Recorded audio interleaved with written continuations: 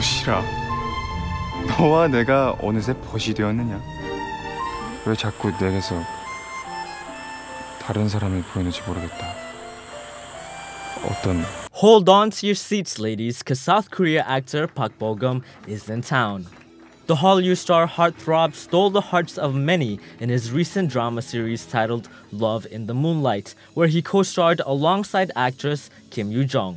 팬분들이 많이 오셔가지고 놀래기도 했는데 늦은 시간에 와주셔서 진심으로 감사드린다는 말씀 전해드리고 싶고요.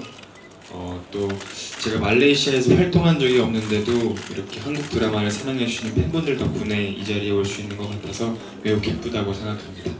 When asked what he was looking forward to do in Malaysia, the actor, known for his baby face and infectious smile, said aside from sightseeing the city, he had his mind set on food. 일단 먹는 걸 굉장히 좋아해서 다 먹고 싶고요. 그 중에 셋다 맞나요? 사태가 맛있다고 하더라고요. 근데 말레이시아 음식이 다들 맛있다고 하셔가지고 또 음식을 많이 기대됩니다. Fans would be able to get up close and personal with the star at his fan meets at the KLCC Plenary Hall on Saturday. Malaysia is the first stop of the tour before Park sets off to cities such as Hong Kong, Jakarta, Taipei, Tokyo, Bangkok, and Singapore.